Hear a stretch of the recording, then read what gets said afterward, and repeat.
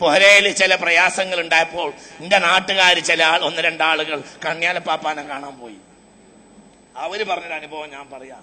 എന്റെ നാട്ടുകാരായ രണ്ടാളുകൾ ദ്വാർപ്പിക്കാൻ വേണ്ടി കണ്യാൽപ്പാപ്പാനെ കാണാൻ വേണ്ടി പോയി.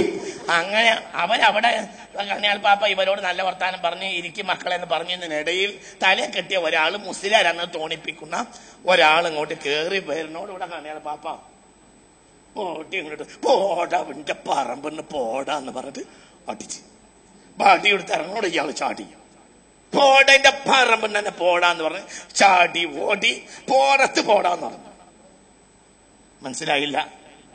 അങ്ങനെ അയാളെ ഓടിച്ച് ഇവര് ബേജാറായി. ബടി കൊണ്ട് തിരിച്ചു വന്നപ്പോ കണ്യാൽപ്പാപ്പ പറഞ്ഞു നിങ്ങൾ പേടിക്കൊന്നും വേണ്ടട്ടെ, നിങ്ങൾ ഇവിടെ ഇരുന്നോളൂ, ഇത് നാടന്മാരാ. അവർക്ക് ചായ ഒക്കെ കൊടുത്ത് നല്ല വർത്താനം പറഞ്ഞ് ദ്വാർപ്പിച്ച് അങ്ങനെ വിട്ട് കണ്യാൽപ്പാപ്പ പഴയ അവസ്ഥയിലേക്ക് തന്നെ ആയി. അങ്ങനെ പോകുമ്പോ ഇവര് ആ ബസ് സ്റ്റോപ്പിൽ നിൽക്കുന്നുണ്ടായിരുന്നു ഈ മുസ്ലിയേര്. നിങ്ങൾക്ക് പറഞ്ഞ മനസ്സിലായില്ല. മനസ്സിലായില്ലേ?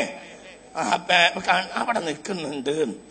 നിൽക്കുമ്പോ ഇയാള് ചെന്നപ്പോ ഇവര് കണ്ട് ഇവരും ബസ് സ്റ്റോപ്പിലെത്തി. എന്തേന്ന് ചോദിച്ചു. പറഞ്ഞു എന്റെ കുറ്റം തന്നെയാണ്, ഞാൻ ഇവിടെ സ്ഥിരമായിട്ട് വരുന്ന ആളായിരുന്നു, പിന്നെ പ്രശ്നങ്ങളൊന്നാണ് ബുദ്ധിമുട്ടൊന്നും തീർന്നില്ല. അപ്പോൾ ഞാൻ അവിടുത്തെ ഉള്ള ഒരു കണക്കന്റെ അടുത്ത് പോയി ഓനൊരു കുഞ്ഞിച്ചട്ടി എഴുതി തന്ന് അത് അടുപ്പിന്റെ അടുത്ത് കുഴിച്ചിട്ടിട്ടുണ്ട്, ശരിയാക്കേണ്ടത് ശരിയാക്കി വാടാന്നാ എന്നോട് അവസാനം പറഞ്ഞത്. മനസ്സിലായില്ല? ഇതാണ് മുർഷിദ്, ഇതാണ് മുറബി. അല്ലാതെ അവന്റെ കയ്യിലുള്ളത് വാങ്ങിച്ചിട്ട് അൽഫാത്തിഹ എന്ന് അറിയല്ല. നിങ്ങൾക്ക് പറഞ്ഞത് മനസ്സിലായോ? അതാ മുറബി, അതാ മുർഷിദ്. അത് വടി കൊടുത്ത് അടിക്കണത് ആട്ടല്ല. അത് ഒരു നിലക്ക് ഇയാൾക്ക് വടിയെടുത്തത് അയാളെ തൗഫീഖാണ്. ഇല്ലെങ്കിൽ അയാള് സാഹിബ് ശിർക്കായി ചാവും. അള്ളാഹു കാത്ത് രക്ഷിക്കട്ടെ. ആടവസാനമായി അടുപ്പും കല്ലിന്റെ അടുത്തുനിന്ന് കൊണ്ടുവരുന്ന അവസാനത്തെ ചുടുവെള്ളം വരെ ഷിർക്കിന്റെ ദജ്ജാലിങ്ങൾ കിടക്കുന്നിടത്തുന്നാവും.